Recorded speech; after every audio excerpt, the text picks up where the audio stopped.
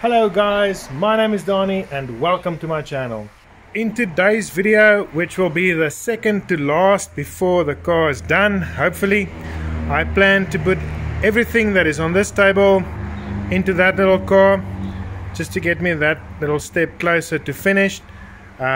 If I do all of these things in this video, the last thing that remains on the last video will be to do the upholstery, but I want to do a complete video on that. So what I have done is I have made a new list of everything that needs to be done, a more thorough one, so that I can tick off everything that I do on the list. It just helps me keep a pace of everything that needs to be done, and it just gives a bit of structure for me when I try to put all of this into that little car. So the first thing that I want to put on the car is this windscreen, because it's been giving me the heebie-jeebies that it was laying there on the floor wanting to break. So I'm going to put that on the car, and then I'm going to do everything else, and as I move along I'm going to tick off everything on the list, and hopefully by the end of this video this table will be clean.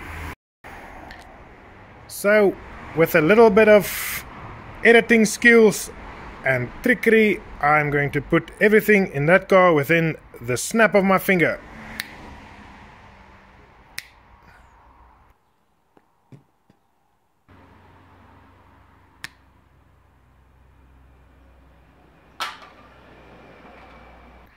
So with a little bit of trickery and editing skills, I'm going to put everything that is on that table in this car within 5 minutes or less.